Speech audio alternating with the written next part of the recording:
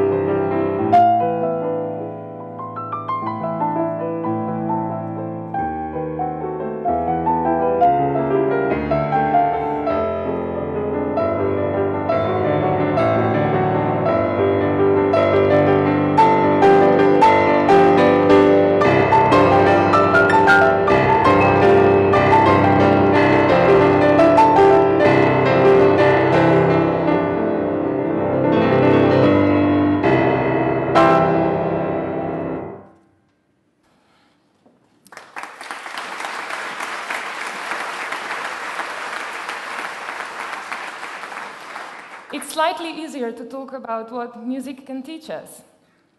And first of all, it teaches us that everything is connected. Every note we play influences the sound of the previous note, as well as the sound of the following one. And I like to see notes as people. Each one has its own voice, and when they are in balance, they are in harmony. And finding that right balance is success, probably to anything. So that's the first powerful lesson music can teach us. Second of all, it teaches us how to learn, to really listen. And I love the fact that in English language, the word listen consists of exactly the same 6 letters as the word silent. And we all know how important silence is in everyday communication. Silence is always active. Can you feel it? We feel the silence when we are expecting some important results. Or we instantly know if somebody is angry at us when they are silent. In music, it's similar. Silence prepares the music, and music finishes with silence. And thinking about beginning of music and silence, timing is, this famous question pops into my mind.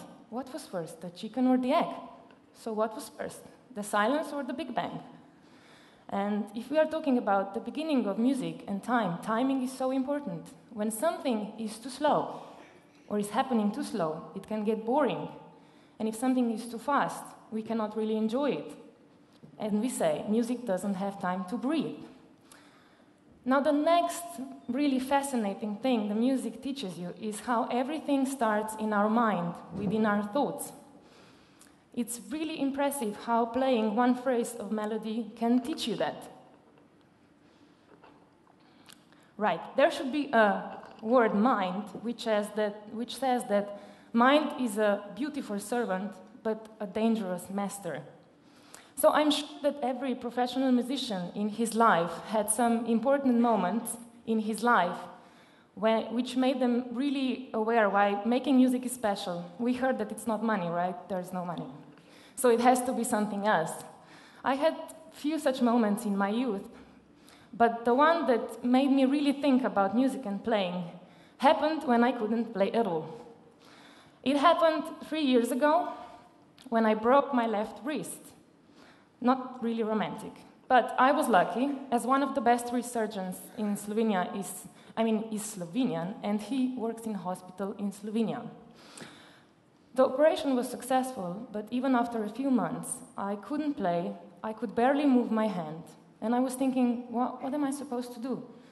So I knew I needed some serious exercise. So I decided that I'm going to try and play a beautiful etude by a Russian composer, Alexander Skrjabin. This etude is something you could call pianistic gymnastics. Just the right thing when you need to stretch your hand. And whenever I play this etude, I see this little boat in a storm, in the middle of the ocean. There are strong waves, strong wind, high waves, thunder and lightning all around. The melody in the right hand implies that. But at the same time, I see a huge amount of water under the surface, which seems so calm and serene, as if nothing was happening. The long chords in left hand imply that, and they are present throughout the entire piece. Now, playing these two words together, playing both hands together, creates a tremendously powerful music. Music seems to be driven forward, pushing that little boat up and down and back and forth, but that little boat remains on the surface. It manages to stay in balance. While I play, imagine that you're in that boat.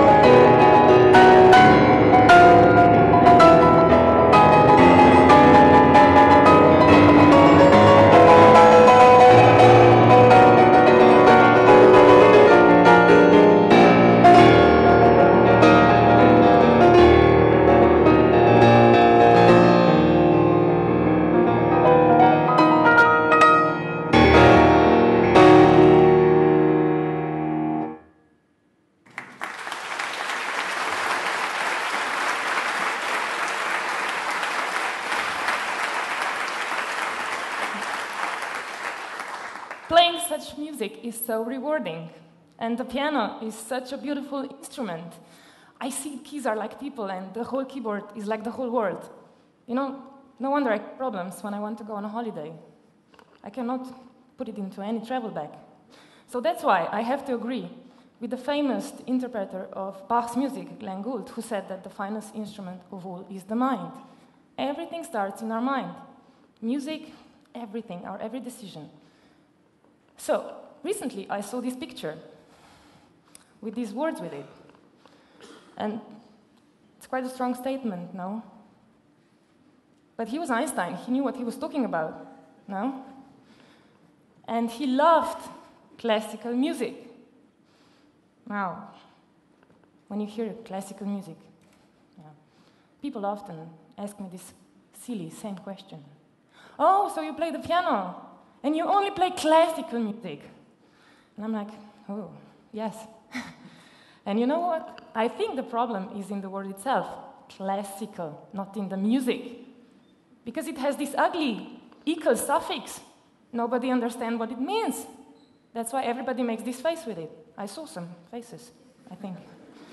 So I say we should just replace it, remove it, drop it, simplify it, just say classy music. Who doesn't like classy music? Everybody loves classy music. And Einstein was classy as well. He played the violin really good and even earned some money with it, with playing. And I just had this thought that maybe we should give every child an instrument to play, teach them how to love and respect music. And maybe we would have a generation of young individuals, self-disciplined and listening to each other. And in addition to that, playing great music together. Why? Because playing music together is one of the greatest pleasures I ever experienced. And there is no better thing than playing music together, even more so, because you can play it with people you have never met before, and you maybe don't even speak the same language. But when you play together, you feel them, and you somehow have this impression. You just know them. And we often hear this phrase, yes, music is the international language. But what does that really mean? Once I came across this philosophical story about the source of all languages. And it tells the story about the Babylon Tower and its people. Now, the story goes, all the people lived on this tower, and they all spoke the same language. In such a way, they could achieve anything. They could even build the tower so high to reach heaven. So God got angry, threw the people off the tower, and destroyed the tower. Result was, people scattered around the world, living in different countries, speaking different languages. They couldn't understand each other anymore. But what I like to say, we musicians like to say, that tower was never destroyed. We have the tower, it's the music. It's the language we all understand, and we all feel in similar way. We can all connect to it. Before I played some Scriabin's music before, and now I would like to say a few words about this genius. Now, his musical style developed from very romantic, which I played at the beginning, which was influenced by Chopin, to a very modern, completely atonal, which nobody would like if I would play it, in only 44 years of his lifetime. But his artistic transformation, in very general sense, covers a period that spans over 250 years of musical history. In 1915, in Moscow, when he died, he was one of the most famous artists, the most influential artist that ever lived. But ironically, after his death, he was one of the most quickly forgotten ones. Why is that? How's that possible? Somebody so famous when he's alive, that's weird. But then his death, geniuses, obviously, they are only famous after they die, but this is completely the opposite. So his lifetime project, he based his new music tonal system on the knowledge which deals with self-awareness, spiritual truth, and human intuition. His life project was a piece called Mysterium, which would include millions of people, would last for 7 days, would happen at the foothills of the Himalaya in India, and when it would end, it would be the end of the world. So what did he mean by that? He described it like that. There will be no public. All will be participants. This is important. The work requires special people, special artists, and completely new culture.